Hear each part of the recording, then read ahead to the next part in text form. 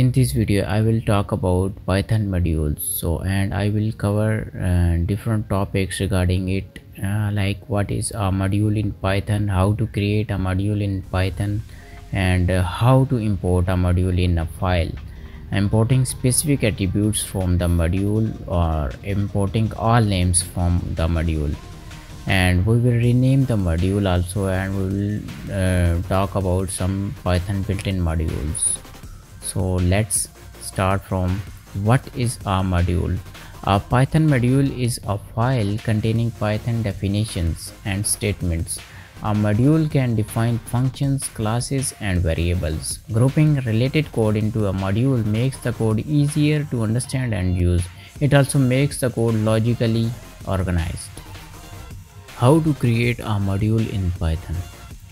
Let's come to the coding part. So in this I am using VS Code editor. So firstly I will create a file, calculation.py file. So it will be our module. So we will define our functions in this module. So it will be a simple module. So its name is calculations.py file.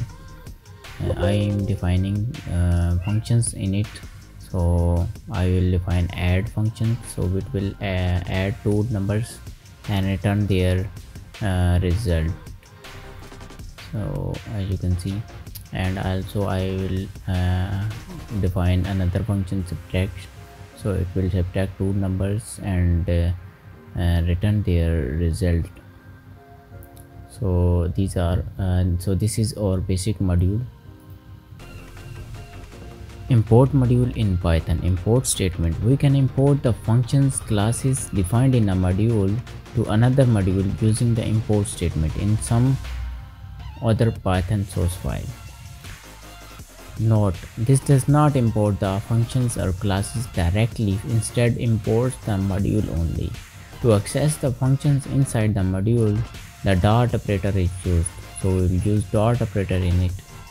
So let's come to the coding part, and I am creating another file, exercise.py file. So I will import calculations.py module in this file. So and we will perform our operations in this file. So using import statement I am importing calculation module. So and then I am printing these two functions. So firstly I will add two numbers. So print calculation. So I am copying calculation.py, and also using dot operator we are inheriting module specific attribute. And you can see here we have added two numbers, and we will get their results in the output bar, you can see. So this is a simple operation which is performed by a module. So the from import statement. Python from import statement lets you import specific attributes from a module without importing the module as a whole. So let's come to the coding. So here you can see from calculations import add and subtract. So here you can see we are importing specific attributes from a module and performing operations on it. We'll add two numbers, and also we will subtract two numbers. So here 10 and 5. So I will print to this to a proper print statement. So so here you can see subtraction two number and adding two numbers. So I think parenthesis is missing, and add it. So I have run my I'm running my code, and you can see adding two numbers. So here we have 10 and 20. We have added two numbers using a module, and we have subtracted two numbers also. So import all names from import static statement. The static symbol used with the from import statement is used to import all the names from a module to a current namespace. So we will import all names without calling one by one. So we will use we will use static. So here I am performing another operation by using calculation module. So here you can see added.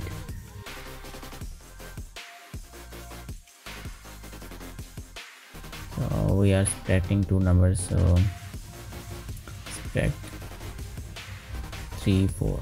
So I will execute this statement, and you can see here adding two numbers, so 2 plus 2 4, and 3 minus 4 equal to minus 1. So this is a basic operations. Importing and renaming module. We can rename the module while importing it using the as keyword. So here you can see I am importing again a module calculation, and we are renaming it as calc. So we will use calc instead of calculation. So as you can see I am defining a print statement, and here I have used calc.add, so which is a renamed form of calculation. So I am performing and another operation. So as you can see the same results we are getting. So this is another form. So the direct function. The direct built-in function returns a sorted list of strings containing the names defined by a module. The list contains the name of all the modules, variables, and functions that are defined in the modules. So I will show you here. Firstly, we will import our module, and we will show you the defined functions in it. So here I am clearing. So print, we are printing our directory from module. We have defined our two functions in this module, and using direct keyword we have get our functions, how many functions we have defined in our calculation module.